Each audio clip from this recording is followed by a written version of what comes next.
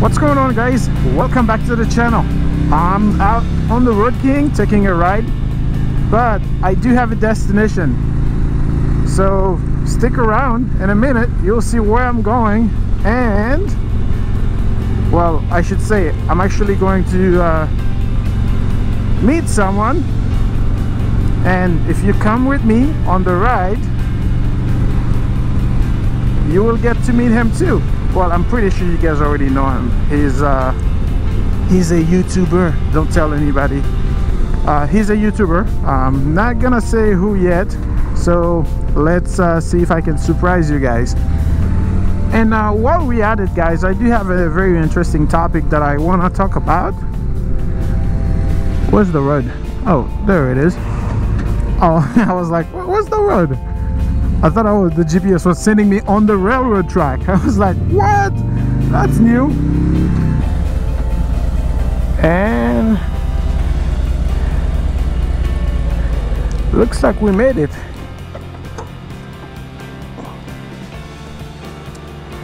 Oh.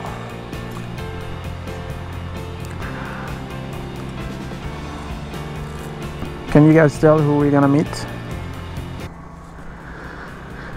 Oh, probably not yet.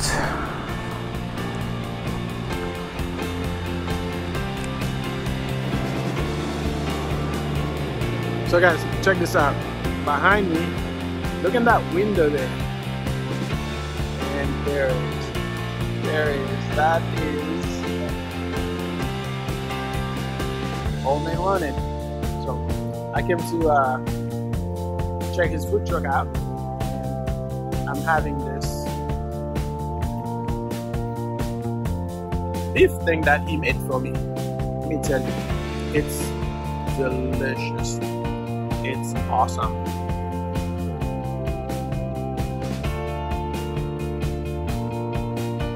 Look at that.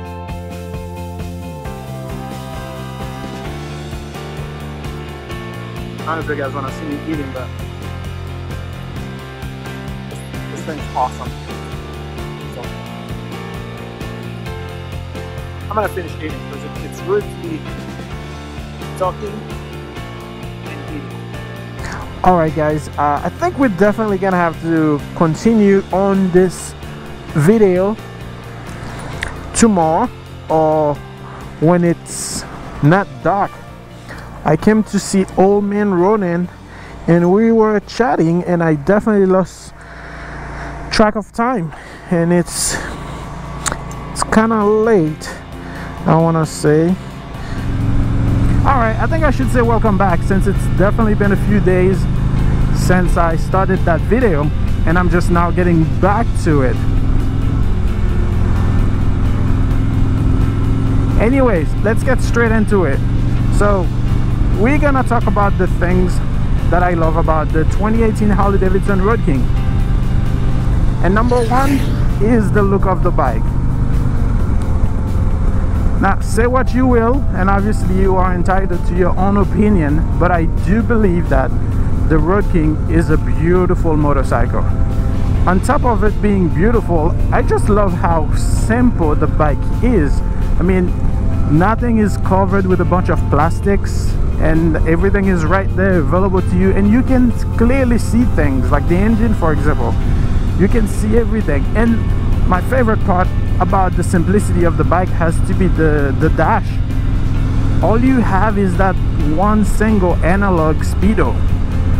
Now it does have a little lights and extra indicators in it, but nothing too overwhelming, nothing too tacky.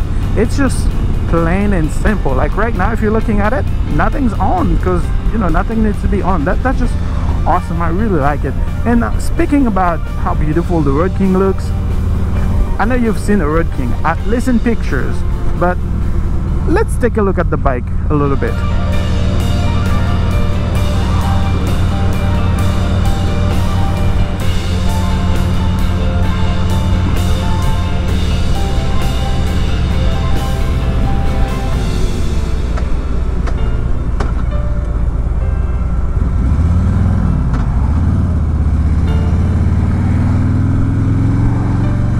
All right, enough with the look. Number 2 has to be cruise control.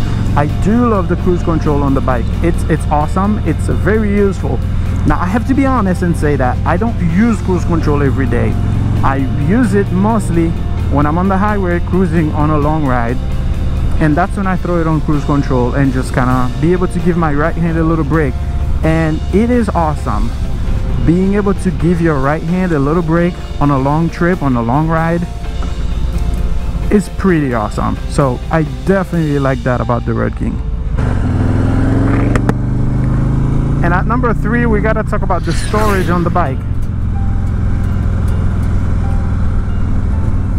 This is nothing specific or unique to the Roadking. There are plenty of other bikes out there that come with storage. What I'm trying to say is having storage on a bike, at least for me personally and the type of riding that I do, I enjoy it. In fact, I would probably take storage over cruise control if it were to come to it. I'd take storage over cruise control. That's how important I think storage is, and the fact that the Roadking comes with storage, I think that's a plus. And talking about storage on the bike, the saddlebag specifically, I love the fact that they're lockable, and the very same key that locks the ignition is the same key that unlocks the bags. And with this being a 2018, the other thing that I love about it is how easily you can open the bags up. Because prior to the Rushmore project, which started in 2014, correct me if I'm wrong, the bags used to open in a weird way.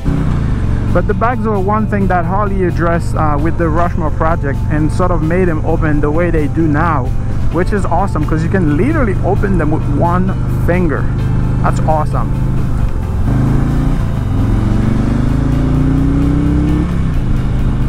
And at number 4, we got to talk about the comfort of the bike. As you know, the Roadking is a touring model. It's a touring bike. It's designed specifically to cover a lot of miles. And it wouldn't be... Oh, my plug come undone. Crap, I gotta put that back in somewhere before it drags into something.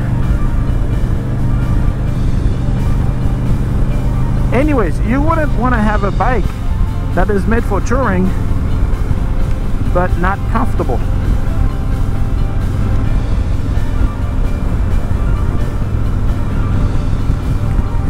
I have to point out though, the seat that I have currently on my Roadking, it's not the best seat. It's a stock seat. It's one of the ones that's actually a bit lower to sort of make the bike feel shorter.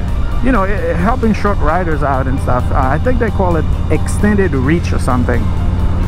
And correct me if I'm wrong, and I'm not sure if that has anything to do with the amount of padding that is on the driver's seat. But I do know that the seat is comfortable, but it's not my favorite.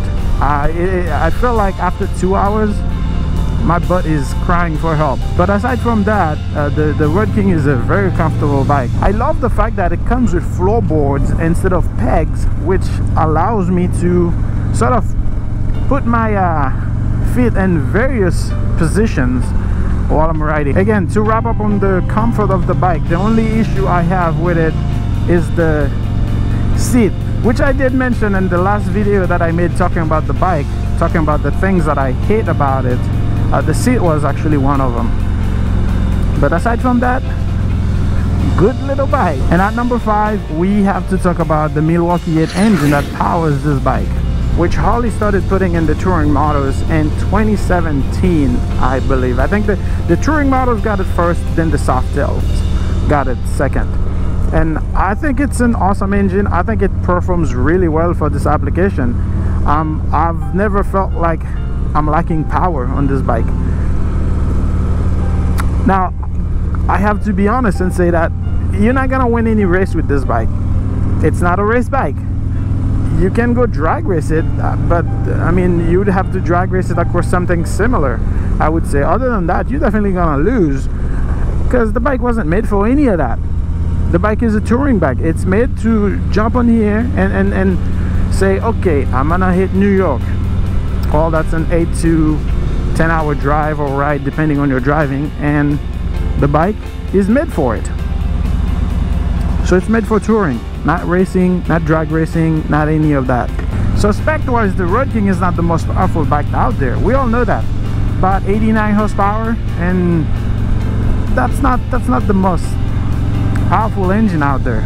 It is very torquey though. At 110 foot-pound, that's very, very torquey. Even the horsepower numbers, they're not the greatest out there, but for the application that the engine is used in, it's awesome. It's plenty. And with performance upgrades, a lot more power can be squeezed out of the bike. Again, the engine may not seem that powerful on paper, but trust me, it really is. It's plenty enough. All right, guys, that is going to be it for this video. I do wish that those cars in front of me would go a bit faster. I know it's 35 here, but these cars are going 33.